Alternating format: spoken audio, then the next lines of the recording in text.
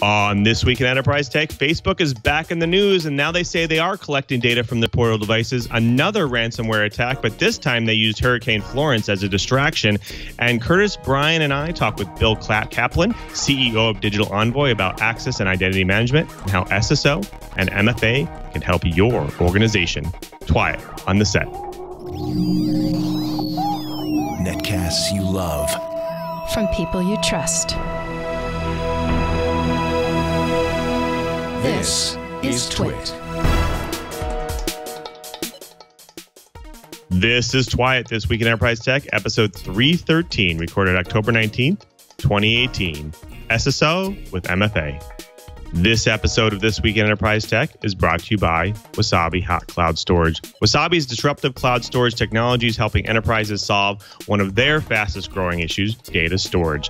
See for yourself with free, unlimited storage for a month. Go to wasabi.com, click free trial, and use offer code ENTERPRISE. And by DigitalOcean, the easiest cloud platform to deploy, manage, and scale your applications. Over 150,000 businesses rely on DigitalOcean to remove infrastructure friction and deliver industry-leading price performance. Sign up today and receive a free $100 credit at do.co/twit. And by JW Player, the most powerful and flexible video platform enabling businesses, including Twit.tv, to customize the video experience on their website. To learn more and get 50% off your business subscription, visit jwplayer.com/twit and use code TWIT at checkout.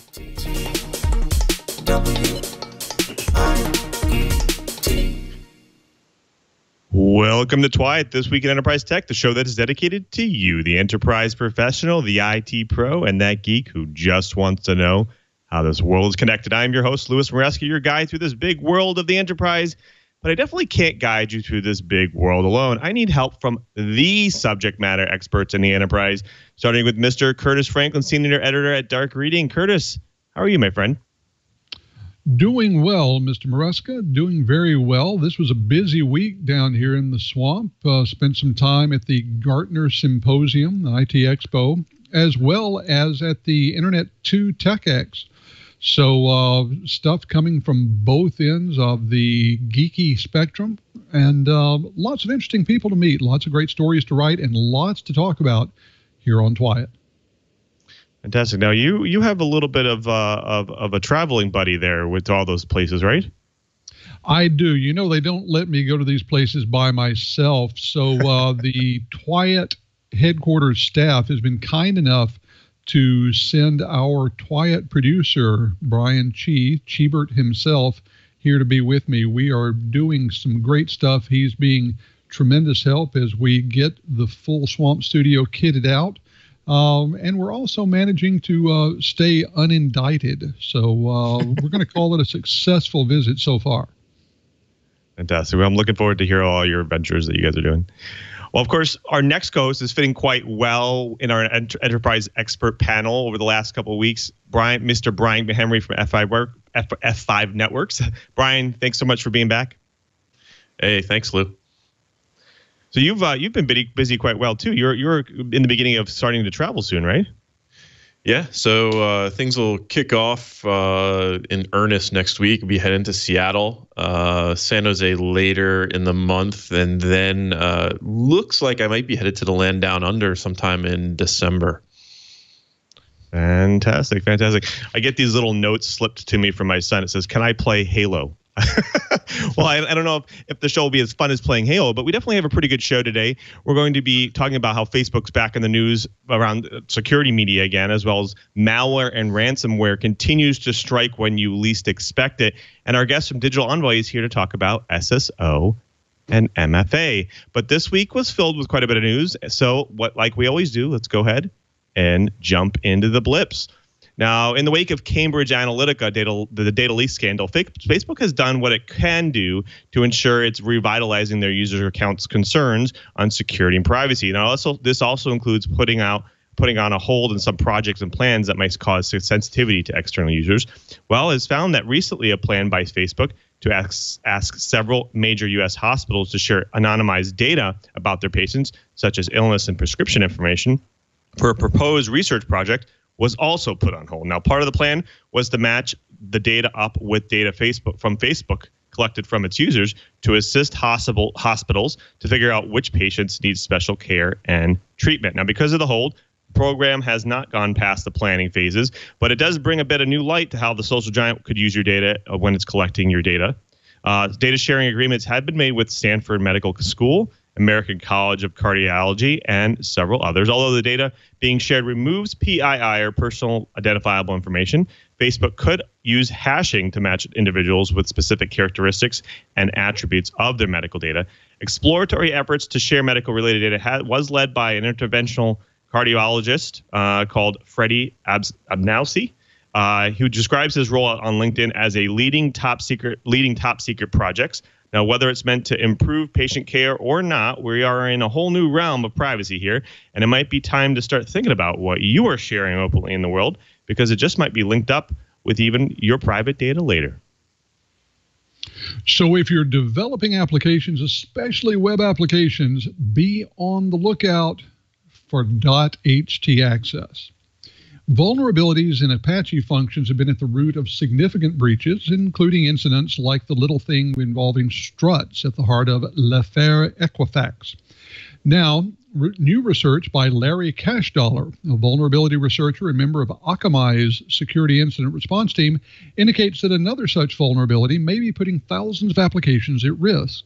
He found an issue with the way that thousands of code projects are using Apache.ht access, leaving them vulnerable to unauthorized access and a subsequent file upload attack in which auto-executing code is uploaded to an application.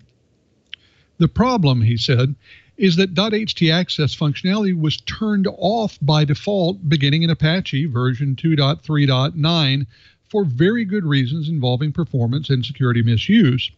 The real problems occur when a developer looks at very old documentation and uses .ht access for authentication instead of one of the methods now suggested by the Apache Foundation. And let's be really clear, this change was made a good 7 or 8 years ago. Now, the worst part of all this is that it's going to fail silently when someone uses this and .ht access is called, because it returns no error message, and it does allow free access. For developers, the implication is clear. Review changes to the systems and libraries used in projects and make sure that all are being used and configured in ways that permit them to do the job they're called to perform in the application being built today. Microsoft makes its 60,000 patents open source to help protect Linux. The company is joining the Open Invention Network and announced last week an open source patent group designed to help protect Linux from patent lawsuits. In essence, this makes the company's library of over 60,000 patents open source and available to OIN members, according to ZDNet. OIN provides a license platform for Linux for around 2,400 companies, from individual developers to huge companies like Google and IBM. And all members get access to both OIN-owned patents and cross-licenses between their OIN licenses, royalty-free. Microsoft joining is a big step forward for both sides.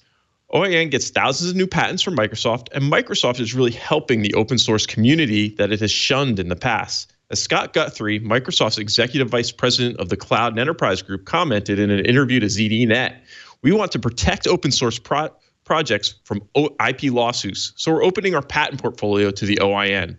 There are exceptions to what Microsoft is making available, specifically Windows desktop and desktop application codes, which makes sense for many reasons. But otherwise, Microsoft is going open source, and ultimately, that's a good thing for the whole developer community. Bottom line is that this move should make it easier for open source developers to make their solutions more compatible with the Microsoft ecosystem with less worry of copyright infringement." Now, the topics of machine learning and artificial intelligence are deep and complex, and areas that are really hard to understand. So buzzwords like deep learning and neural networks are everywhere, and it just adds to the complexity. Well, Professor Terry Sanofsky wants to help disambiguate it for the world and help people understand the global challenges that AI could solve. Now, this guy is a giant in this field.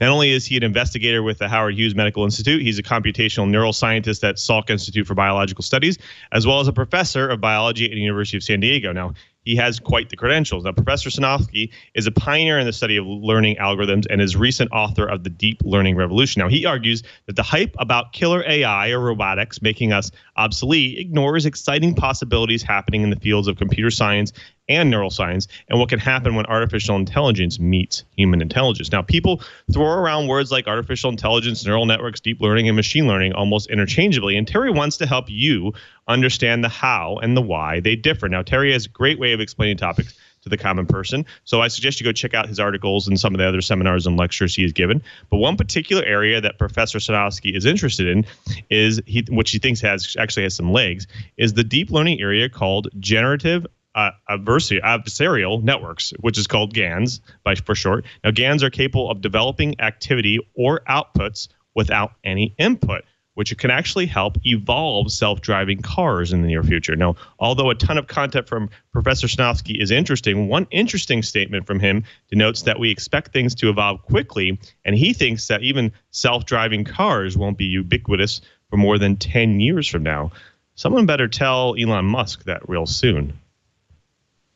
Well, I'm going to stick with authentication and open doors and talk about a trivial authentication bypass in libSSH. It leaves servers wide open.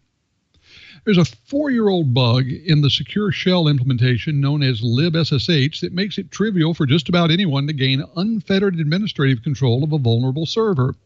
While the authentication bypass flaw represents a major security hole that should be patched immediately, it wasn't immediately clear what sites or devices were vulnerable, since the widely used OpenSSH and GitHub's implementation of libSSH were not affected.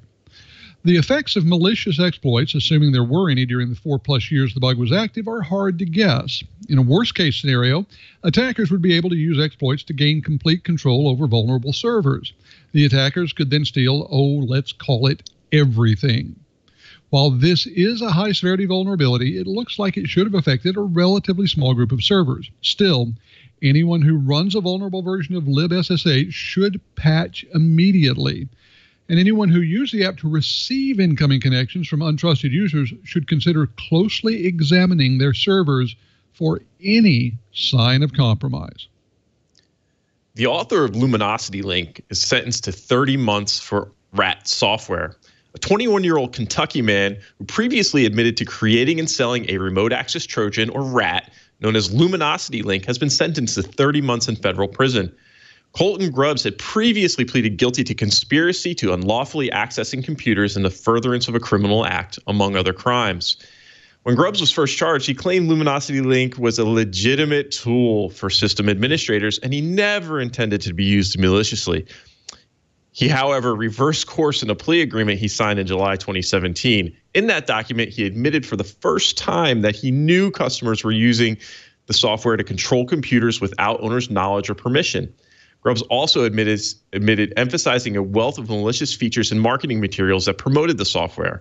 Bottom line, the rat was knowingly developed for malicious use, and the author showed no remorse for the damage caused by this creation. Now, you remember the Facebook announcement of their portal devices, right? Well, one of its hallmark claims was that Facebook wanted you to know that the data was safe with their device. They even encrypt your data on transmission. Now, Facebook even said that no data collected through Portal, even call log data or app usage, like the fact that you listen to Spotify, will be used to target users with ads on Facebook. Now, after last week, Facebook has changed their minds.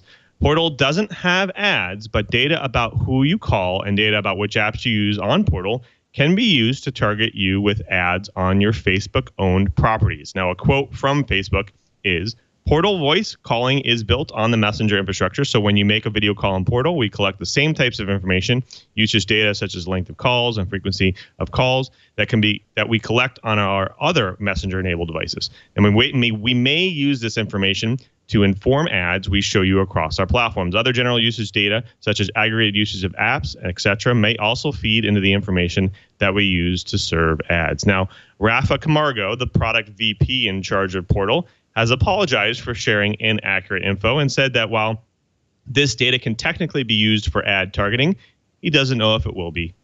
Now, if the guy running the program doesn't know how the data is going to be used, the question you should be asking yourself is, do you trust them with your data?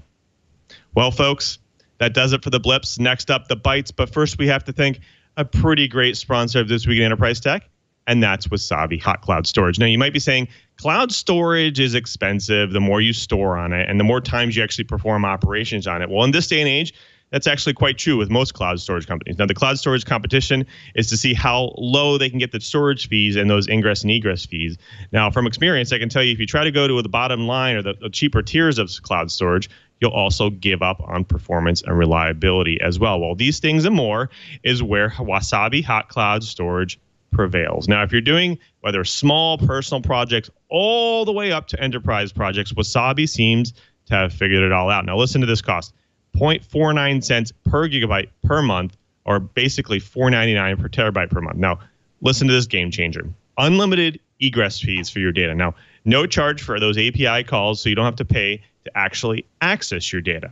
Now, you should go check it out, what you're really paying for cloud storage right now, because I can tell you right now, not having to include egress fees and API calls for those CRUD operations will actually substantially save you money on the cost of doing business. Now, you're probably thinking, well, if they're cheaper, they must be slower, or they don't have as many features or bells or whistles, right? Well, Wasabi has really developed some disruptive technology. They have ways to actually pull raw performance out of their storage devices without compromising on the performance of them. They have a revolutionary new process that lays down data on disks sequentially as opposed to in blocks. Now, what happens? Well, that means Wasabi's storage is 80% cheaper and 6 times faster than leading industry companies out there today. Now, are you an organization worried about compliance? Well, Wasabi has that covered as well. HIPAA, FINRA, CGIS compliant as well. And they have fast and cheap storage. But, fast and cheap storage isn't worth it unless it's secure. Well, Wasabi has the answer. Wasabi offers a unique feature of immutable buckets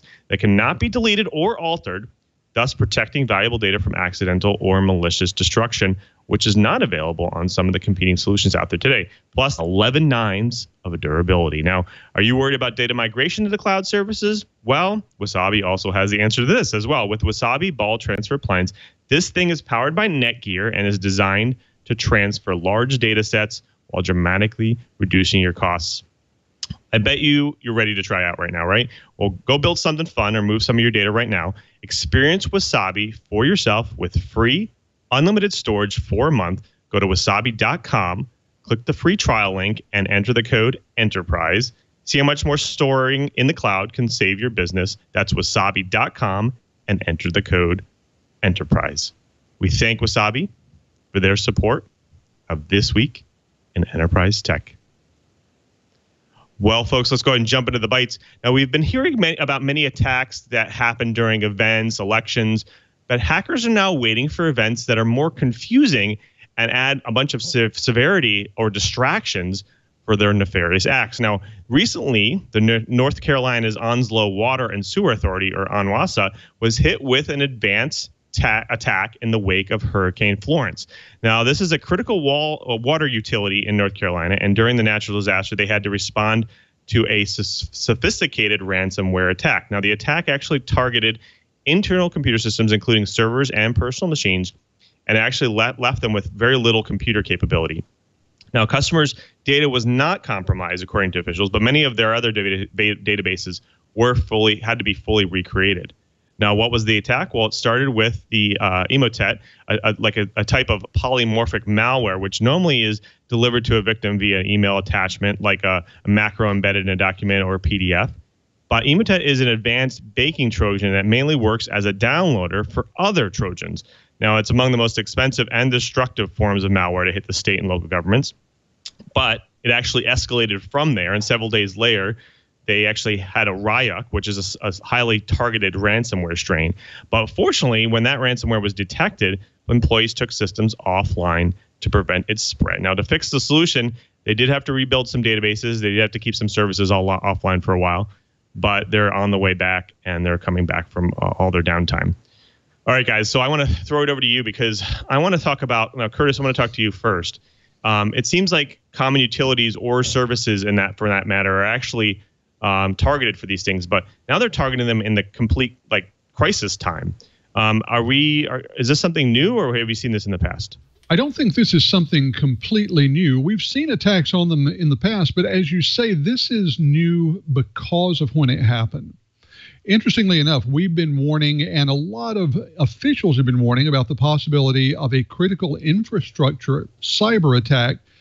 But we tended to think of it in terms of something like an IoT-based attack that would take down switches or generating capacity. This hit the back office.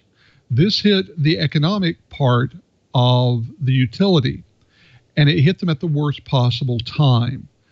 I think this actually is a good indicator of what could be the model for this kind of critical infrastructure attack, because the attackers, well, they feel that the utility, the critical infrastructure company, has no choice. They don't have the time to do full forensics. They don't have the time to let things be shut down while they exercise their "we don't negotiate with terrorists or criminals" philosophy. So from a money-making standpoint, this one could be effective. From a shutting down critical infrastructure, this could be horrific. Right. Well, again, when something happens in crisis, they have to worry about other things. They're not going to be looking at their systems. So that it makes sense that obviously that hackers are going to do that. They're going to start targeting systems like that. Brian, I want to throw it over to you. What are the normal kind of responses to this type of malware ransomware attack for an organization? The usual response: pay the ransom. A lot of times that's what the deal is. Now, a larger organization like this may have backups and may be less prone to pay the ransom, although in many cases it takes too long to restore. So the backups aren't as helpful as you might think for ransomware. Now, what's interesting to me here is that this was not an attack that was executed at the time of the crisis, right? That was merely the payoff of a rather long game. This was a very patient attack. The malware was almost certainly downloaded and inserted into this organization's infrastructure long before there was a crisis. And the attackers simply laid in wait for the opportune moment to where they could maximize their return on investment. So that shows that this attacker is although they're using a lot of off-the-shelf typical pieces of malware, they had a long game. They had a plan, and that's should be somewhat troubling to those who are looking at themselves right now and saying, "I don't want to end up in this same kind of headline." What are you doing today to identify insider threats, compromised machines? Because the attack is almost always precursored by something else, right? So the crisis moment was actually just the payoff of a much longer game that was played here, I suspect. And the other thing that I want to throw in a comment on is that this is common, right? We see DDoS attacks often not for the purpose of taking down a site.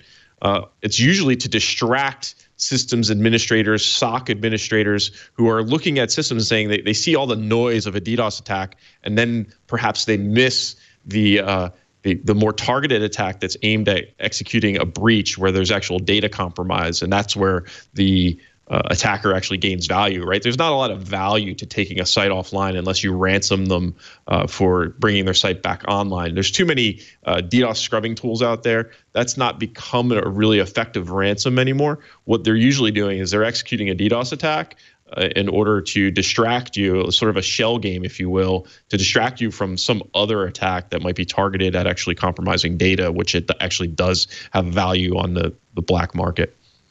Right. You have a good point. I mean, a lot of times you hear about breaches, hey, these hackers have gotten in somehow through some weak link in the network.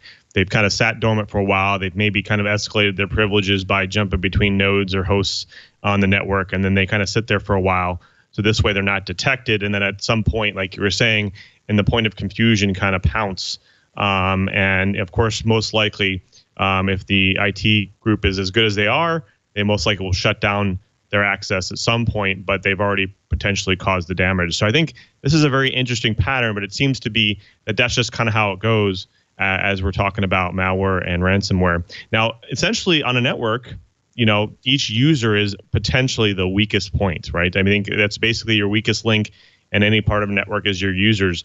Curtis, I want to throw it over to you. What are organizations doing to actually, obviously users make mistakes. What are they doing to make this easier, to make sure that they are not the weakest link? Well, I think the easiest thing to do is just get rid of all the users. The networks and applications are much more secure without any users at all. Barring that, most organizations are doing a combination of technology and training. Technology can help somewhat. You do things like you scan all attachments coming in. Although, this has gotten much more difficult as the attackers have gotten better with things like using the scripting languages, whether for Office scripting or Microsoft Management Framework scripting as a way to get past the scans. But the big thing to do is to actually train your users. Let them, just keep hammering them with the fact that you don't go and open unexpected attachments, even if they seem to come from someone you know. Phishing campaigns, spear phishing campaigns are much bigger, much better, and as we've seen, all it takes really is one user to open up an infected attachment, and the entire network is effectively under attack. Right. Well, unfortunately, we can't go to the user as a service model just yet. But Brian, I want to throw it over to you because you've done a lot of work on securing networks, and I'm curious, what do organizations do to help with this model, with this issue? So number one thing lately is to set up a decryption point, right? So most of our internet traffic is now HTTPS encrypted. So you're looking for something that can decrypt that traffic on the way out, check it, make sure that it is what it says it is. Another thing that I've seen a lot of work done around is actually looking at open holes outbound, right? So these Trojans often have command and control, as well as drop zone communications where they're trying to exfiltrate data or at least talk back to their CNC servers. So we see a lot of times that traffic might be tunneled out over DNS, which is often an open hole. It gets relayed through a trusted server and flows out through the firewall. So I definitely see that as another way. So if there are things that you sort of generically allow out protocols, whether it's DNS or maybe it's FTP or SSH, put inspection tools in place to check for anomalies. And on the point of anomalies, another emerging technology that's becoming very hot and is actually making some hay and actually paying off on the big data trend from a few years ago is we have all this big data around security logs and forensics. We're logging all this data and we're not making much use of it because it's just a mountain of data that's hard to make sense of. User behavior analytics, or user and entity behavior analytics, it's a terrible acronym, UBA or UEBA, is a way of mining that data and detecting anomalous user behavior. So secondary to Curtis's excellent recommendation of educating users to lower the probability of an instance of a compromise of this sort is when a user inevitably does make a mistake, despite our best efforts, is to detect that anomalous behavior using these type of behavioral analytics that are based on machine learning and AI models, analyzing lots of security and infrastructure log data. Right. I mean, the interesting thing here is most organizations, I mean, the normal line of defense here is to take the system down and restore backups. Curtis, is this something that organizations are aware of? Like, hey, you should be backing up, especially your back office here. I mean, this should be just backed up in a frequency to make sure that if something like this does happen, catastrophic failure, power, malware, whatever, you could just restore the system to the last known good set of data or last known build for an application, and you should be fine. Now, I mean, it sounds like even this organization didn't have this kind of set up. I mean, shouldn't organizations be doing this going forward? Oh, they absolutely should. And a really good backup should be part of, well, not just a data backup plan, but a business continuity plan. And that's going to include everything from data integrity up through telephony, through where you're going to let your people sit if something happens to your office. So it's important to have a real business continuity plan in place. And I was talking this last week to an executive with one of the largest business continuity firms, and they said that they are, in fact, getting more and more inquiries from companies about how a data backup and data continuity plan can help them with issues like ransomware. The consciousness has been raised. What we don't seem to be getting in all cases is that connection between concern and action. That's the critical step that more organizations need to be taking. Right.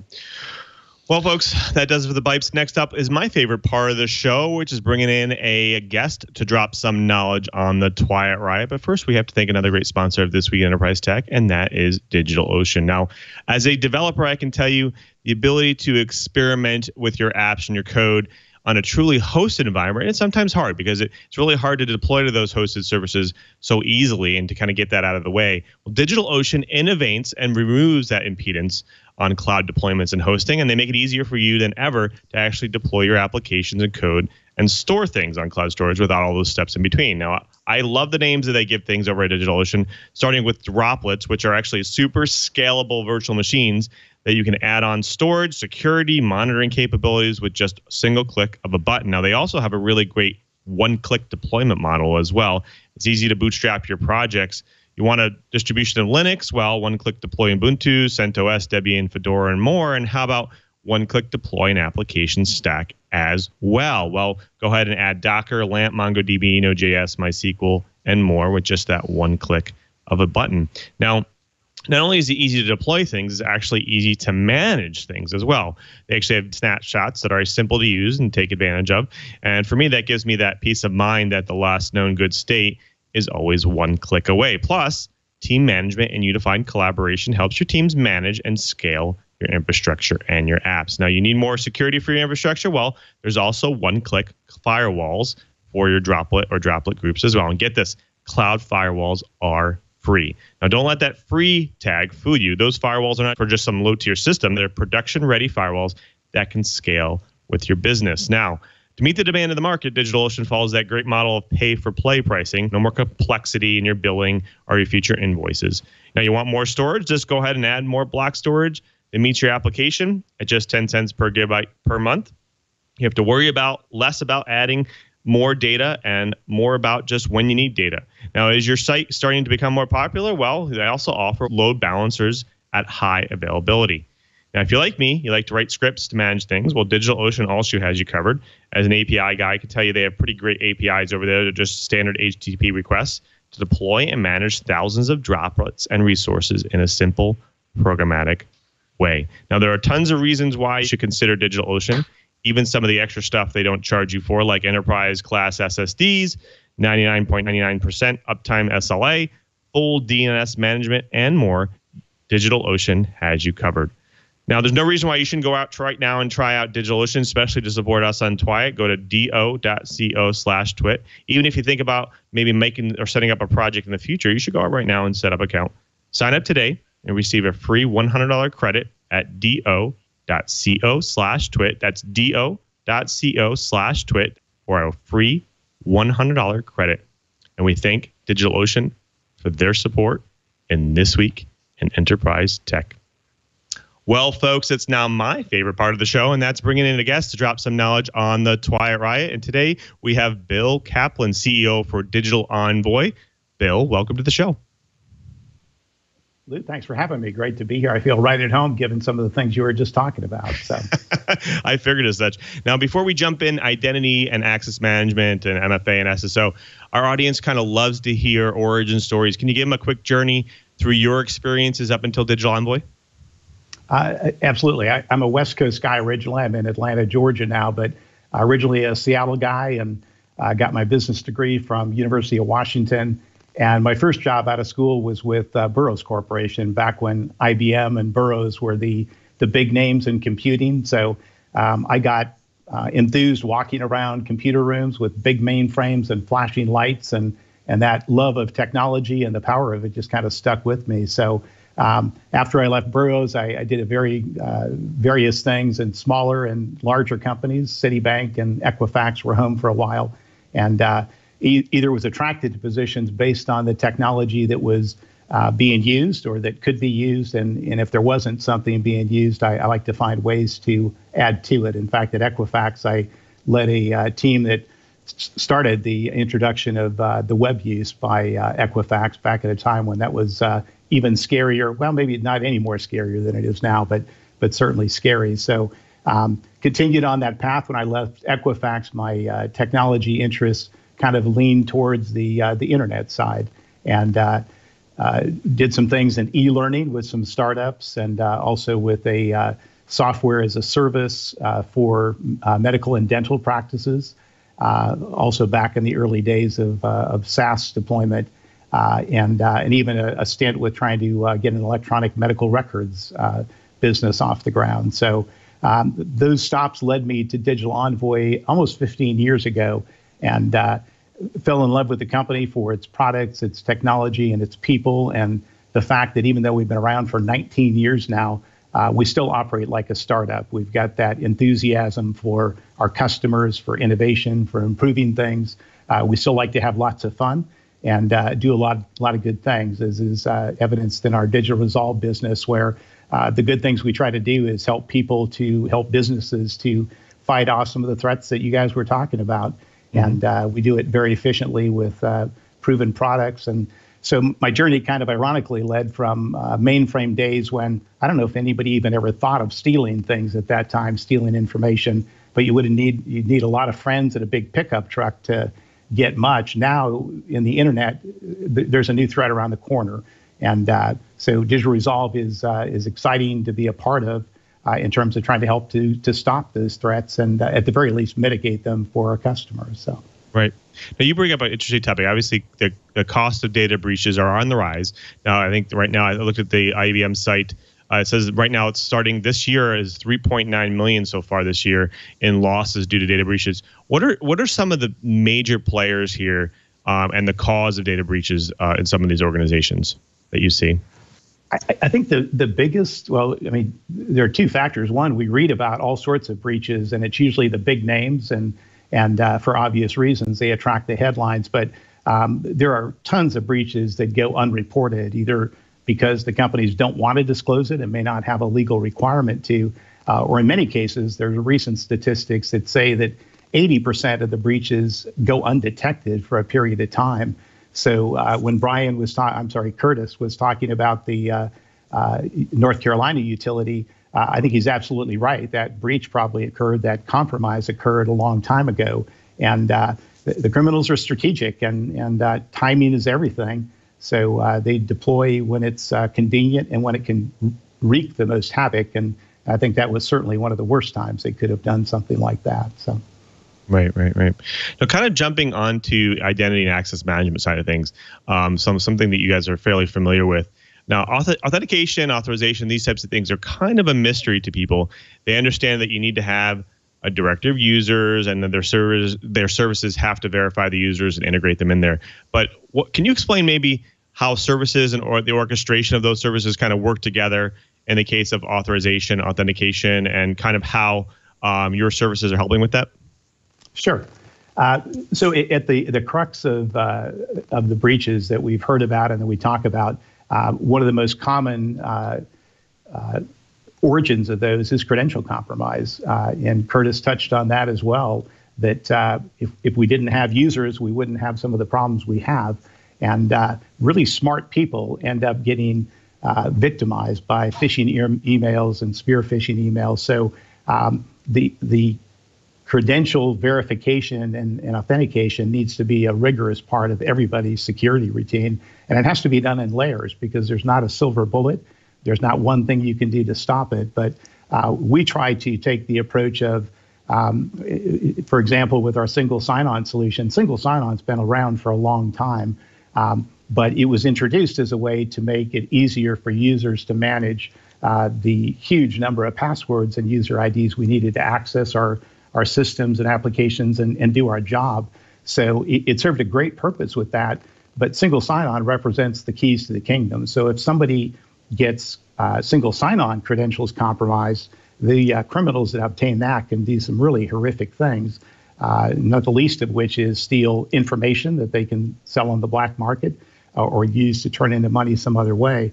But they can also sit and wait and do something at a strategic time, as we talked about earlier.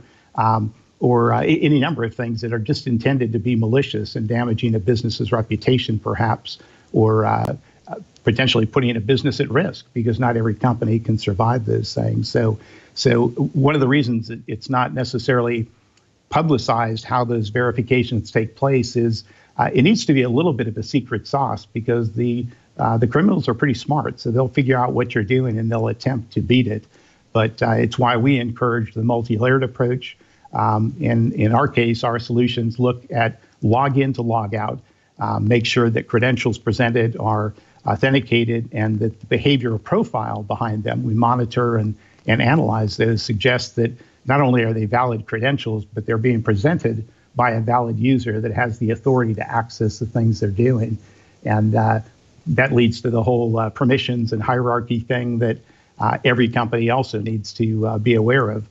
The person that is getting into an email account needs to be treated differently than the person that is a systems admin, perhaps. So it needs a very sophisticated approach. We use biometrics more recently, so nothing will stop everything, but we certainly think you have to have a lot of layers, and we like the packages that we put together in that regard.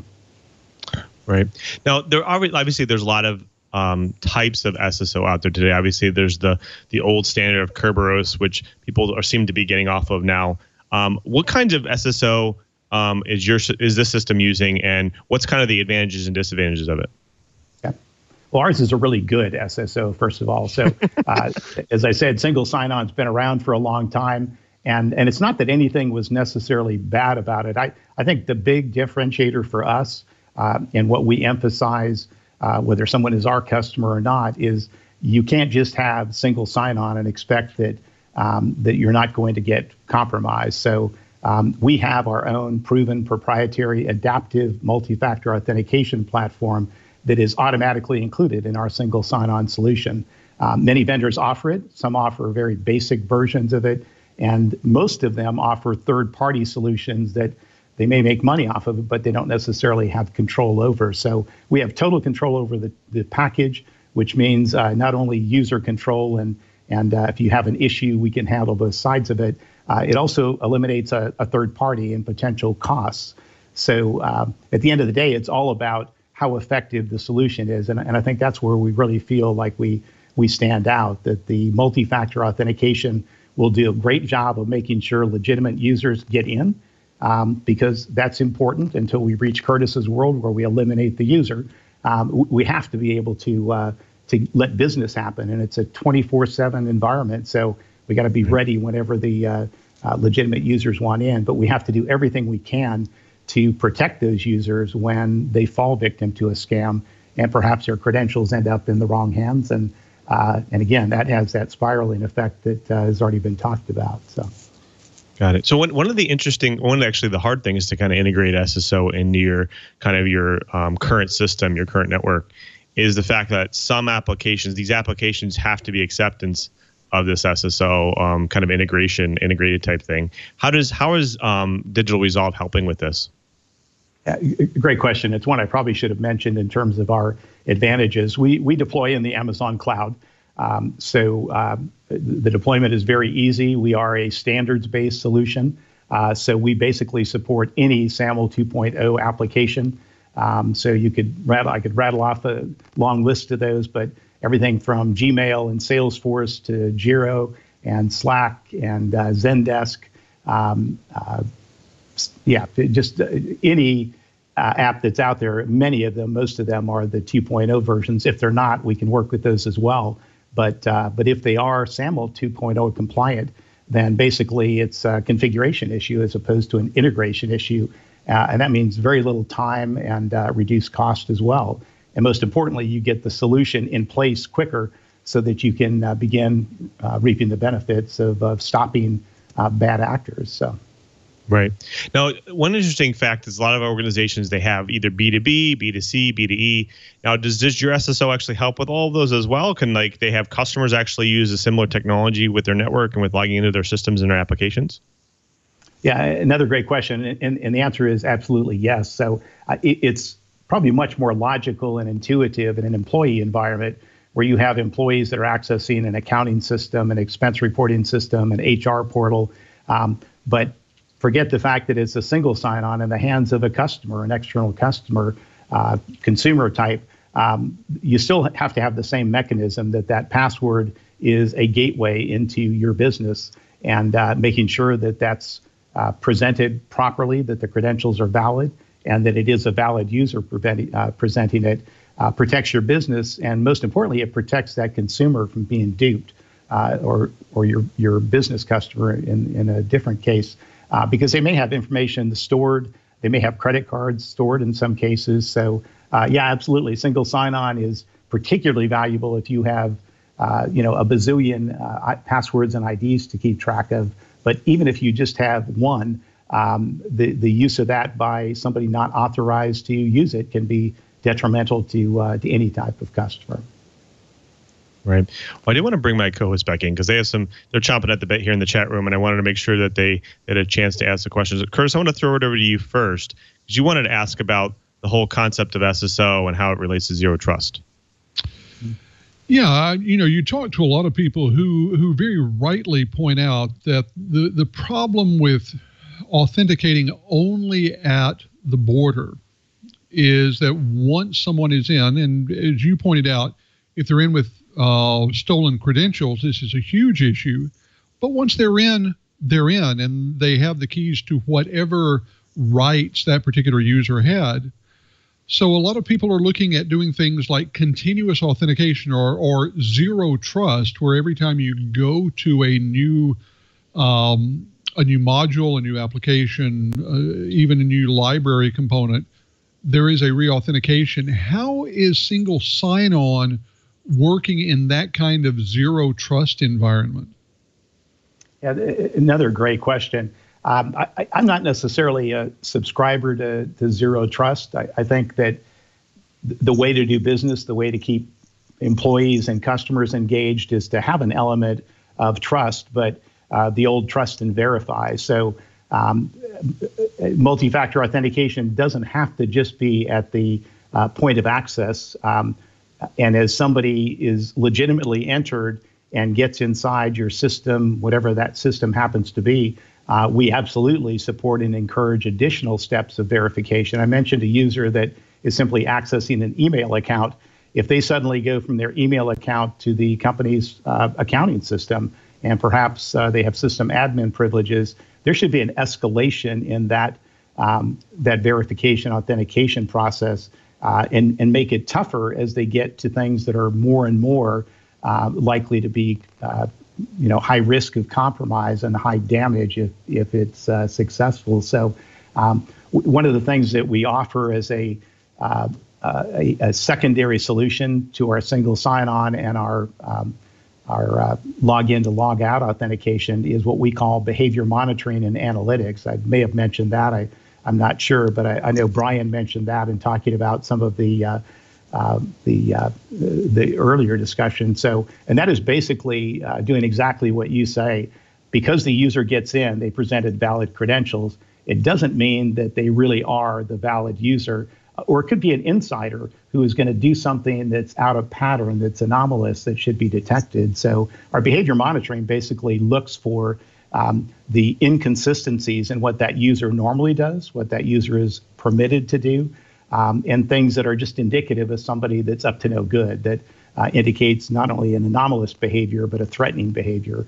And in that case, we can provide information that allows someone in the company to decide to block that access and basically end a session for someone. So I think steps like that, and behind the scenes, by the way, nobody necessarily, they know if they're asked a question or if some other step has to involve them, but you're basically acting like you trust them, but you're verifying and making sure that they are worthy of the trust and that it's not somebody trying to dupe you. So, and I like that better than that sense of mistrust, just given that the nature of our business is so much of it happens online. You've got to be very, very open to trusting the people you're doing business with. So, well, folks, when we come back, we'll talk a little bit more about SSO and MFA. But first, we want to thank another great sponsor of This Week in Enterprise Tech, and that is JW Player. Now, everyone watches videos online.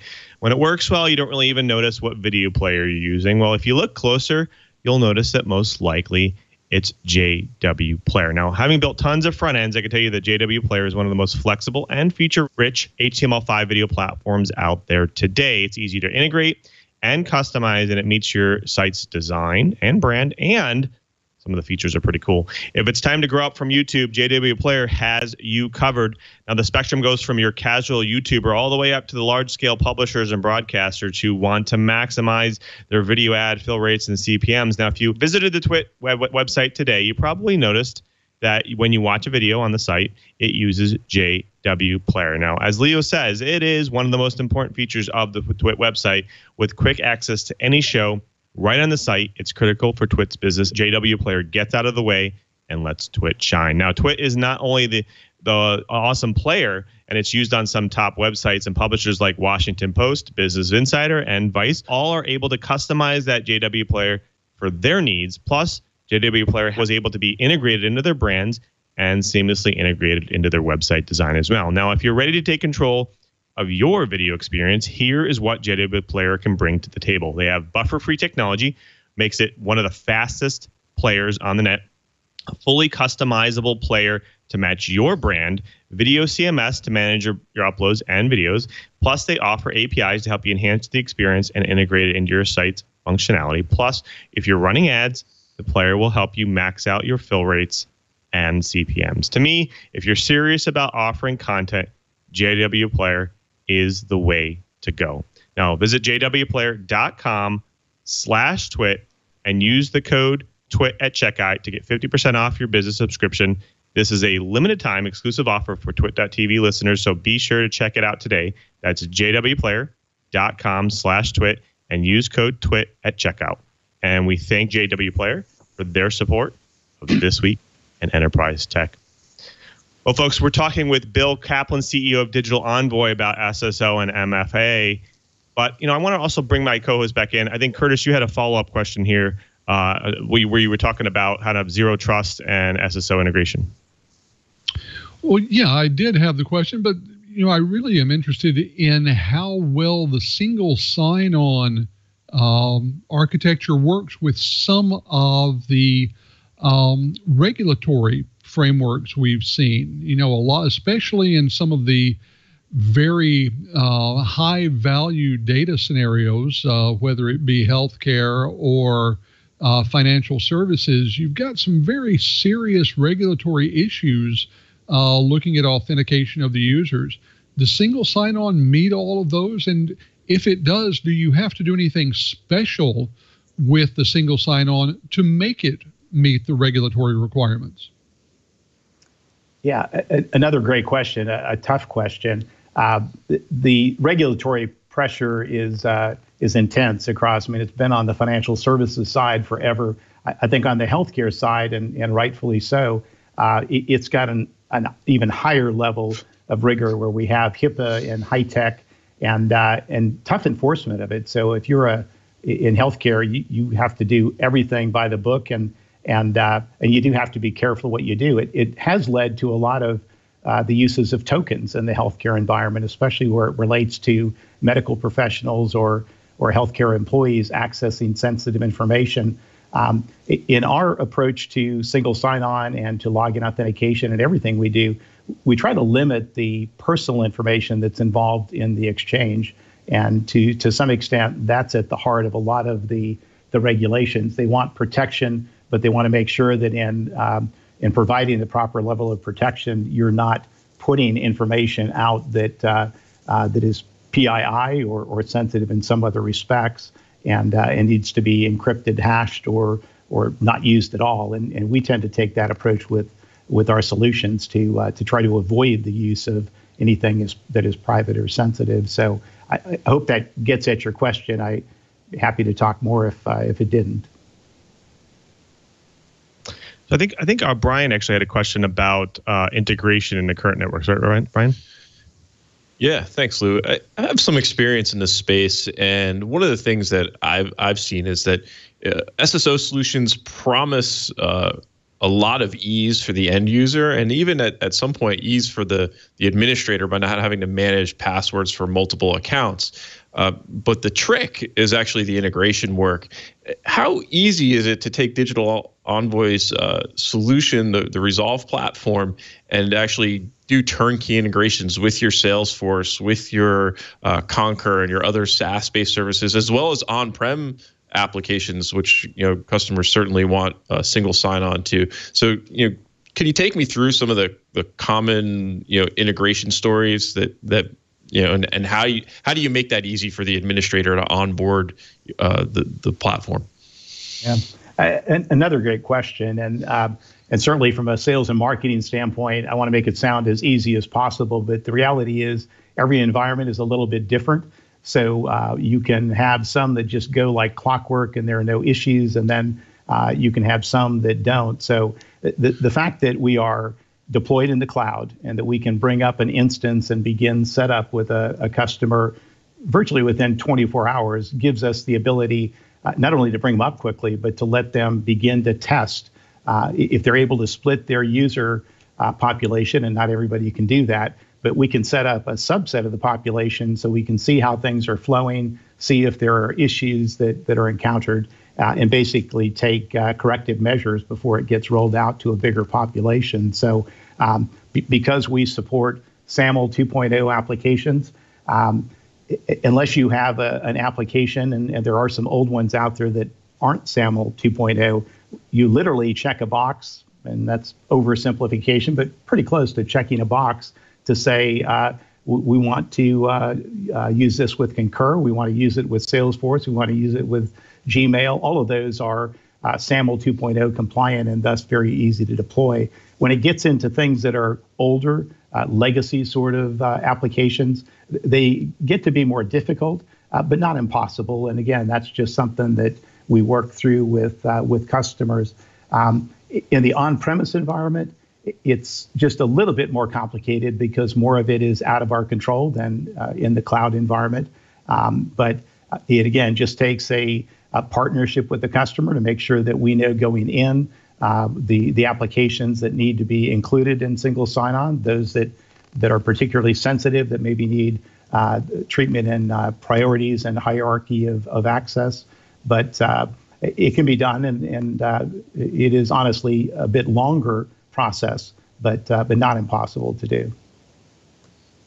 So in an on-prem environment like that, Bill, what would I be looking at in terms of, as the integration point? Is that as simple as, plugging into the on-prem directory infrastructure, or is it something more involved, like a portal or a proxy that the end user would have to visit? What's that user experience like once it's implemented, and what's the experience like from the administrator point of view? Do you have to be using Active Directory, or can it be something else? How much flexibility is there? Yeah.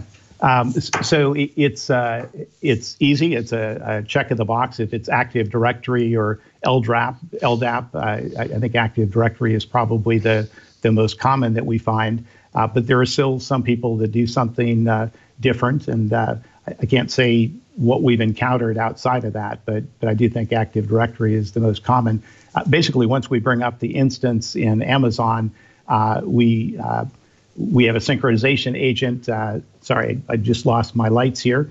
We have a synchronization agent that basically coordinates the exchange of information between the local directory server and the cloud instance. So even that in an on-prem environment is a pretty straightforward, easy process. So again, just a little bit more, a little trickier in the on-prem environment, but probably just a bit more time than any real technical complexity. So now we actually have heard about some services out there that are also doing SSO and MFA. We don't live in a bubble, so we know that there's some competitors out there today, like Duo Security, who is that cloud-based MFA provider, and they actually integrate with Active Directory, Radius, and then we have SaaS Pass and Azure MFA. Now, what differences? There's actually obviously a lot of differences between these services. What is kind of the advantage over your service? And then, another question on top of that would be, how does an organization decide where to go? Yeah, again, just like there are lots of threats out there to deal with, and lots of things to be worried about. There are lots of vendors out there that offer services, whether it's single sign-on or other types of security, and there's a lot of noise in that. So we believe the best way to figure out the best solution for you is to try it. And in single sign-on and everything else, we encourage a free proof of concept. We're willing to deploy the solution, give you a chance in whatever size test environment you want to give it a run and see if it performs the way our salespeople say it does, and we think it does. But we believe, again, the trust and verify, customers are entitled to that. So that's a big part of it. I think with the companies you mentioned, and I would say I wouldn't badmouth any company out there. There are some really big ones out there. One of the important things we think is the control of the multi-factor authentication solution. And most vendors don't have their own. They do use third parties for it, at least to the extent of going beyond a very basic or primary level of multi-factor authentication. So we feel like that gives us and gives our customers absolute control and some significant cost benefits.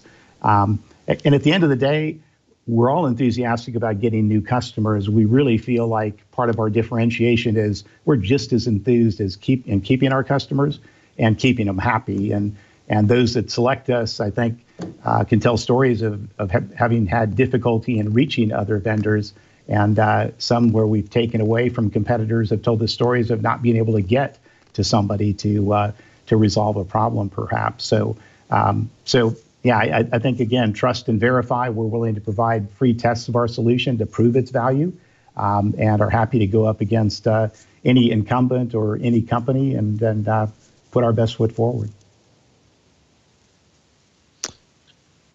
And Brian, you had a question about integration, right? So, Bill, you mentioned SAML 2.0 a number of times, and I agree that's a great open standard to pin around because there's a lot of support for it. Another protocol, single sign-on and federation protocol that I hear a lot about when I go and talk to F5's customers is OAuth. Is there any plans in Digital Resolve to support OAuth as well, or are you really going to stay focused on SAML 2.0 primarily? Yeah, we elected to go with SAML 2.0 because it has been the standard and it covers a lot. OAuth seems like a great initiative. A lot of big companies have signed on to that, so we absolutely will pursue that path. Our single sign-on solution is relatively new. It grew out of as an expansion of our login authentication services that we've been providing for almost 15 years now. So our roadmap has a lot of things we want to continue to build towards, and OAuth will certainly fit into that. Fantastic. Well, unfortunately, we've run out of time. Bill Kaplan, CEO of Digital Envoy, thanks again for being on This Week in Enterprise Tech. If someone wanted to get started with Digital Resolve or any of your other services, where can they go? Where can they get it started? Certainly at digitalresolve.com. Great show. I appreciate being a part of it. Fantastic. Well, we thank you for being on This Week at Enterprise Tech. Well, folks, unfortunately, we've run out of time. You've done it again. You've listened to another hour of the best staying enterprise podcast in the universe, according to 9 out of 10 SAML tokens. I wanted to thank everyone who makes this show possible, especially our co-hosts with whom I wouldn't want to do this show, starting with Mr. Brian McHenry. Brian, thank you so much for being here again. Where can they go and find you and all of your work? Hey, thanks, Lou. You can find me, as always, on BA McHenry on Twitter, as well as devcentral.f5.com, where F5 users gather from around the world, share ideas, share innovations about how to fix common problems, and even integrate into single sign-on frameworks like Digital Resolve. Fantastic. And, of course, we have to thank our very own Mr. Curtis Franklin. Curtis, where can they find you and all of your work and all of your adventures? Well, as always, they can find my writing at Dark Reading. That's darkreading.com. I will almost always tweet pointers to those articles on my Twitter account at KG4GWA. Got some interesting stuff coming up. I continue to work on artificial intelligence in security, doing some IoT stuff, and actually have a bunch of things coming up regarding some of the new threats that are out there. If you have any ideas, feel free to send me a direct message on Twitter. Shoot me an email. Love to hear from members of the thwart Riot. Well, guys, thanks so much for being here. We look forward to you guys coming back on again. Well, we also want to thank you. You are our loyal listeners, our loyal followers. You keep coming each and every week to listen and to watch This Week in Enterprise Tech, and we want to make it easy for you to do so.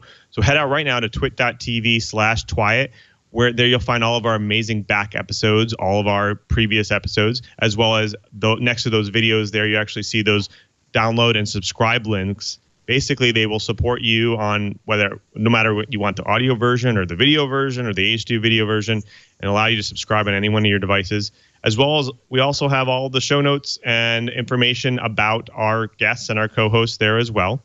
And it's pretty much the best way you can stay on top of your enterprise and IT news. Now, after you subscribe, you might want to share that show with your friends and coworkers and family, because we love doing this show, and without your support, we can't keep doing it. So please share it with your friends and family. Now, after you subscribe, also remember we do the show live each and every week at 1:30 p.m. Pacific time at live.twit.tv. If you want to come see how the show is run and how it's set up, come on over and check it out live. And if you're going to jump in live, you might as well jump into the chat room live now. Now, even though IRC is 30 years old this year, it allows us to kind of connect to our audience, and even before and after the show and during the show as well. So come jump in at irc.twit.tv.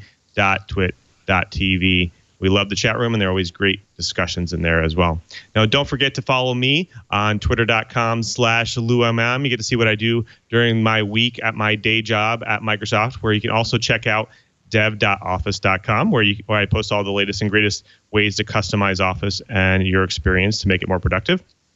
I also want to thank everyone who makes this show possible, especially Leo and Lisa, who continue to support us each and every week to do this Week in Enterprise Tech. I also want to thank our tireless producer, Mr. Brian Chi, for setting up all the guests in the shows. So we appreciate all of his time and all of his effort, as well as we have to thank all of the engineers at Twit as well. And before we sign out, we have to thank our great TD, Kevin, today. And Kevin, of course, we want to go with tradition and ask, what was the major topic of the show today? MFA. It was Masters of Fine Arts. Oh, so close. But unfortunately, the answer we were looking for was the demise of Kerberos. But thank you so much for trying, and maybe next time you'll get it right. And well, folks, until next time, I'm Louis Maresca saying, if you just want to know what's going on in the enterprise, just keep Twyat.